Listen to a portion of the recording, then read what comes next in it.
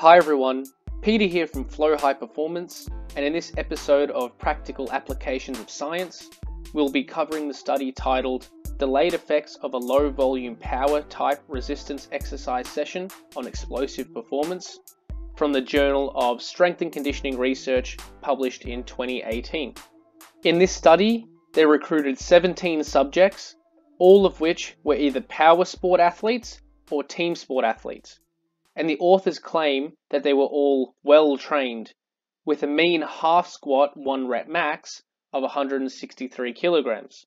It's unclear whether this meant that the squat was to a depth where the thighs were parallel to the ground, or if they were defining that as a full squat and the half squat meant that it was only half of that depth, which may be termed a quarter squat by other parties. Regardless, the athletes had obviously lifted some weights before and were at least moderately trained. These 17 athletes then performed 5 sets of 4 repetitions of squat jumps with 40% of their 1 rep max squat, and that was in the first condition. In the second condition, they did no training at all, they just rested. All athletes performed the intervention under both of these conditions twice each. That is, they performed the jump squats twice and the resting condition twice, all separated by 1 week. The researchers wanted to find out if performance could be improved over the next 2 days after performing the jump squat session. So what they did was test the athletes before the training intervention and then 24 hours later and 48 hours later. So they did this same protocol for the athletes when they did the jump squats and when they did no training at all, to see if the jump squats could improve performance to a greater degree than simply resting and doing no training. The tests they use were the counter movement jump, reactive strength index derived from a drop jump, maximum isometric force from a leg press, and also rate of force development from the leg press.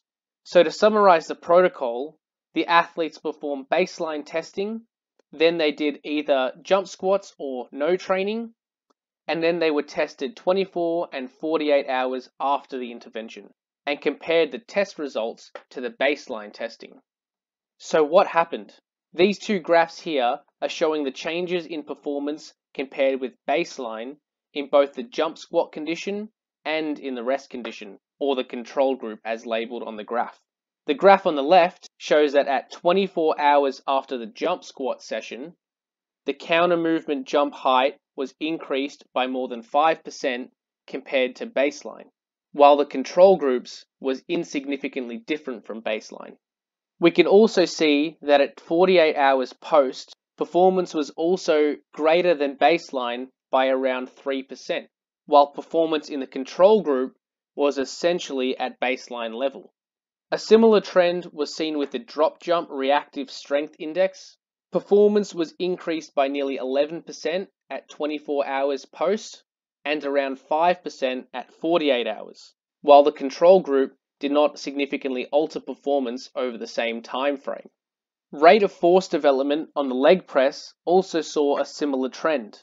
The jump squat group improved performance at 24 hours post, especially within the first 100 milliseconds, and performance only within the first 100 milliseconds was increased at 48 hours post. This means that force was able to be produced faster within the first 1 second of the leg press, although the speed of force produced over the 2 and 3 second period was not improved quite as much. And once again, the control group at both 24 hours and at 48 hours post did not significantly improve performance at all. I should also mention that maximal isometric force on the leg press was not any different from baseline in either the jump squat or the resting group. So what does all this mean from a practical standpoint? Well, it appears that explosive performance is improved 24 hours after a low volume power training session, although maximal strength doesn't seem to be influenced. Therefore, athletes who may benefit from increases in explosive performance in their sport may seek to perform a low volume power training session 24 hours before a competition or match in order to enhance physical performance for that upcoming match. This is likely to enhance performance to a greater extent than simply resting and doing no training the day before the match or competition. Thanks for watching, and hopefully you got something out of this video. Remember to subscribe if you haven't already.